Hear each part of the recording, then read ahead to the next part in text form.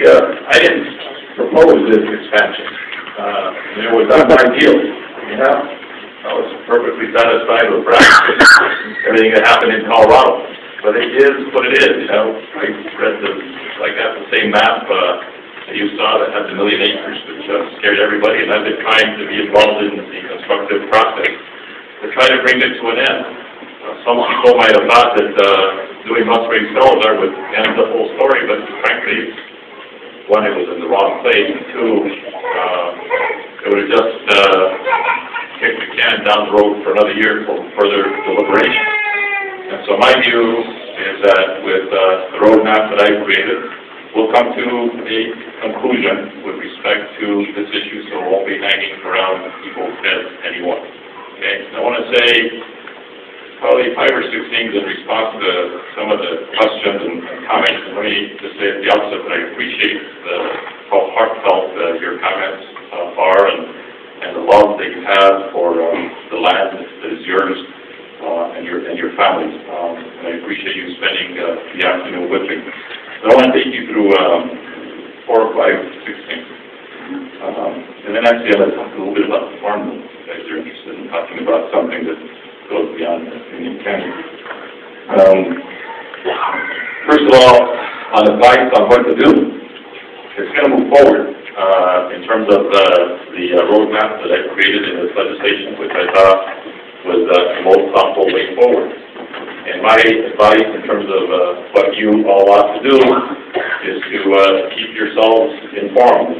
As I said to you, I will make sure that whatever information I have as your U.S. Senator is information that is available to all of you. So I will ask you for patience as we walk through this process.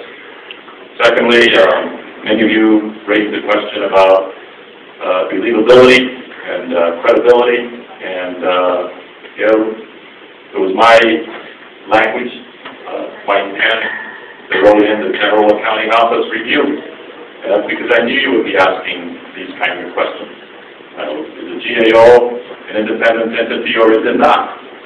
Well, it was Senator John Warner from Virginia and I who wrote in the benchmark requirements with respect to Iraq. And the GAO, on its own, independent from the Department of Defense and General Affairs and others, came up with its own findings with respect to Iraq on the benchmark. And they were very different, and they were independent. And so what I can assure you is that you're going to have an independent review this time, Bernie Gary, in response to the concern that you have. Is this just a rubber stamp of the Army, or is it not? No.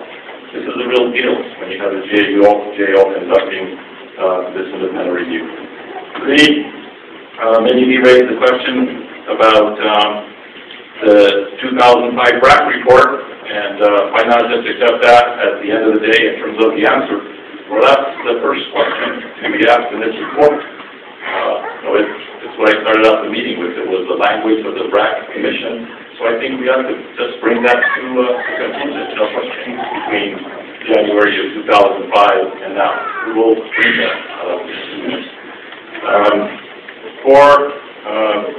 Brady and others raised the question of timing and inside and the cloud, if you will, let's say the financial cloud and the cloud of uncertainty created in southeastern Colorado. I don't know how else to do this than to try to move it forward in a logical and thoughtful way that ultimately will get it to a conclusion. If I could have done it faster, it would have happened. This is a good way forward with an independent review will allow us to bring it to conclusion. Now, some of you raised the question about eminent domain and willing sellers, and I know there's a lot of emotion in the room, and people have said there are no willing sellers. Well, I will tell you that I haven't been approached by ranchers with significant land holdings to say, we would be willing to do something if it would be a way that would also benefit the ranching community down here. I don't know if that's a leasing thing or whatever. I think those things, as a matter of protection of private property, is something that has to be examined. I don't know where we will all end up. Let's at least examine it. Okay? Now, in terms of my own fight, it feels good watching the time getting up, getting to speak, saying, I'm doing the right thing, you got my back. But here's the deal. I'll tell you where it gets tough. Yeah. I walked down to that floor on the U.S. Senate chamber that day, not knowing whether I had the votes to win on our amendment. Okay. When I got down to the floor, we were behind. Okay. There were 40-some votes against it, only 30 for it. I worked that floor hard. Some of you, in fact, probably many of you here, are not Hillary Clinton fans. Okay. Senator Hillary Clinton, running for president, came down to the floor. And she said to me, she said, how important is this to Colorado? It's important to the ranchers in southeastern Colorado. I need your vote on this. She voted for it. That's what gave me the one vote edge up. Okay. When all the votes were counted, okay, and this was me in the well, working and breaking some arms, including getting to check this out. I had two Republicans who voted for me, okay? Senator Brownback, okay? And Senator Roberts, okay?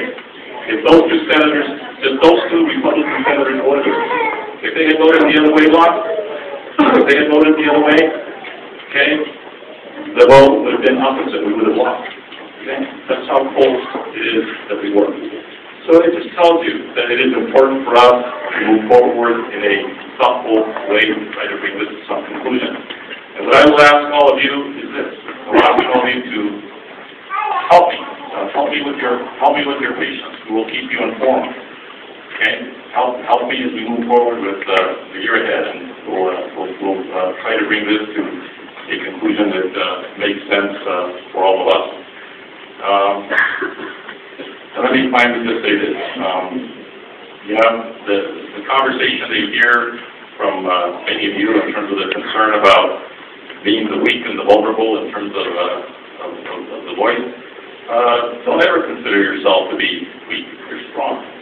You know, I always say this about the water fights in the valley. You know, what we talk about the 2 AWDI fights. So hell, I've been to more fights on water than almost anybody else in the state. And I've been to so many fights, especially in the valley where I know my life has been threatened many times, and I've been involved in taking on the kind of arrow that probably would make anybody go crazy. Okay?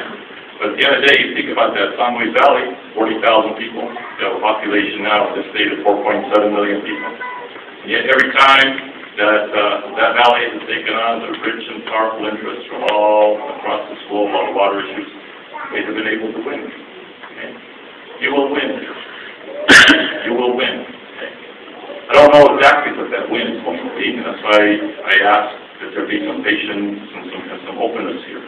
That the ranching community and the ranching heritage of southeastern Colorado and the economy of southeastern Colorado, I will make sure is in fact protected.